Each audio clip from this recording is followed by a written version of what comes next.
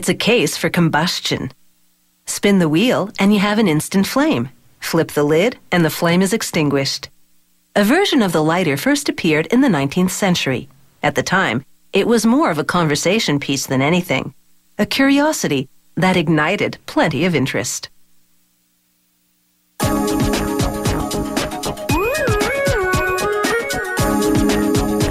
Lighters aren't a novelty anymore, but they're still a hot commodity.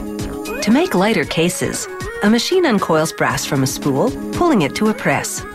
The press stamps the brass repeatedly to shape both the top and bottom parts of the case. A worker collects them and places them on a revolving table. Another worker slides on a hinge to link the top and bottom pieces.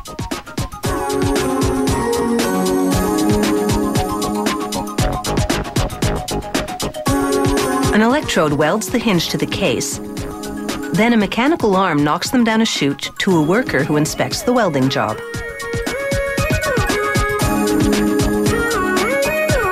As the cases move on a conveyor system, they get a quick buff to prepare them for plating.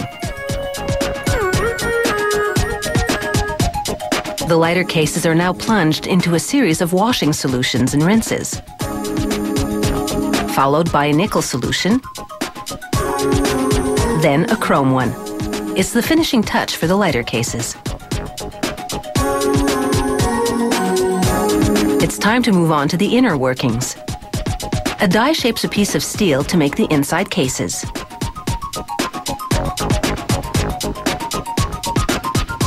Mechanized arms then place a tube and plate in the case. The tube will hold the flint stone, and the plate will form the top of the inner case.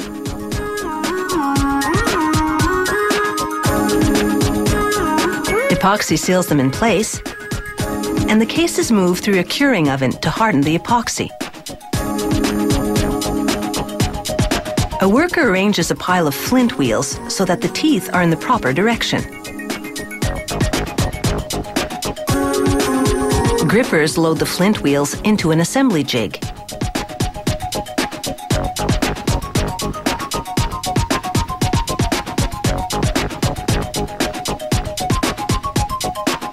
These cams will eventually act as a catch for the lighter lid.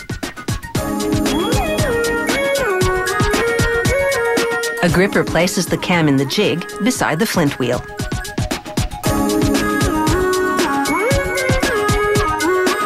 The assembly jig now receives little brass eyelets between the flint wheel and the cam.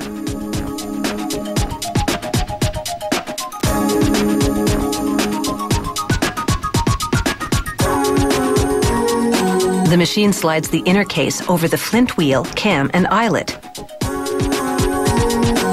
And an automated device rivets it all together.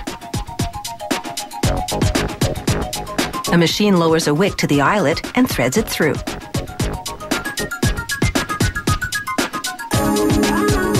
Blades move in from the side and snip the wick.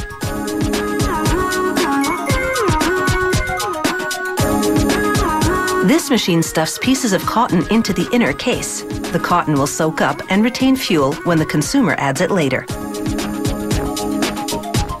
Steel plungers tamp down the wick and cotton. Here, a die punch cuts a piece of felt to size.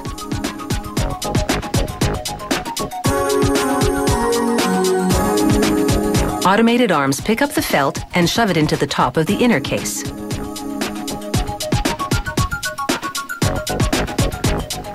Here, grippers place a flint spring in the case just over the flint stone.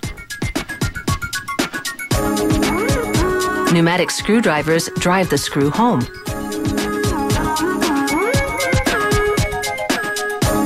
A rubber wheel spins the flint and sparks fly as a light sensor checks their intensity.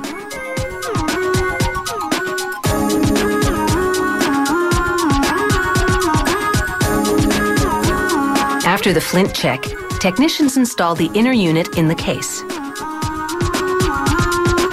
They check the fit. They test the function. Looks like it's an open and shut case.